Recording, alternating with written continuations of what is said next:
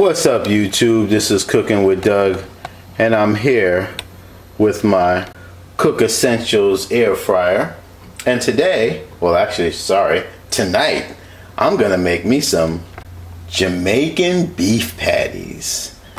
I got this at Harris Teeter, guys. I don't know if you got one in your area, but most supermarkets sell it. They didn't have it in my Walmart or Food Line for some reason. They used to, but I didn't see it today. These are under $4, about $3.50 each.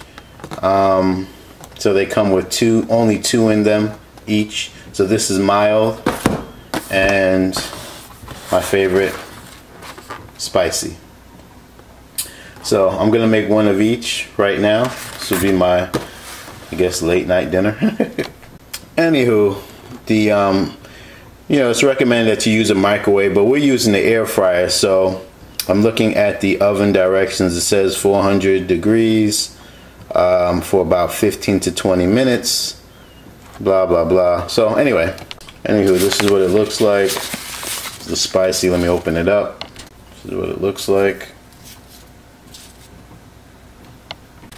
This is the regular mild. Let's open it up. All right, both of them fit perfectly in my air fry basket, so that works. So I'm gonna do 400 degrees for 10 minutes and flip them at 5. I'm gonna try it that way. Oh. And there.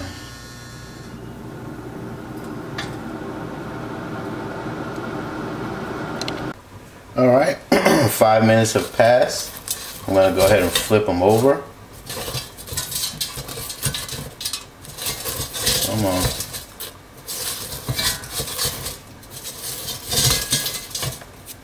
There we go.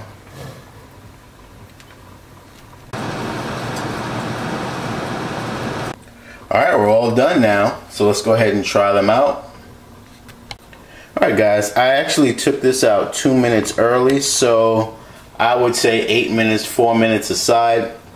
What I suggest you guys do is to poke little holes in it, like maybe 4 holes each side, so that some of the heat can penetrate in. That's what I actually had to do. I checked the temperature after the 5 minutes, and I noticed that it was kind of cold, so I poked some holes in there, and then that made it good. So just put like at least 2 holes aside. I would recommend 4. You should be good. So 400 degrees for 8 minutes, flip at 4 minutes, and make sure you have the holes in it. Let's give it a taste. I'm gonna go ahead and cut it in half. I know it's gonna be kind of crusty. And guys, I know you can easily put this in the microwave for about 1 minute and 20 seconds and it will be fine. But I know some of you wanted to see this done in the air fryer, so that's why I'm doing it. Let's taste it.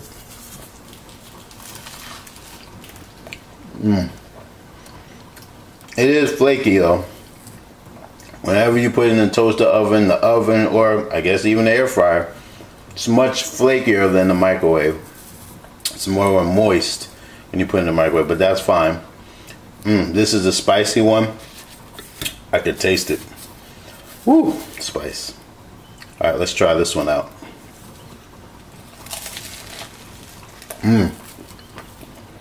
Very good.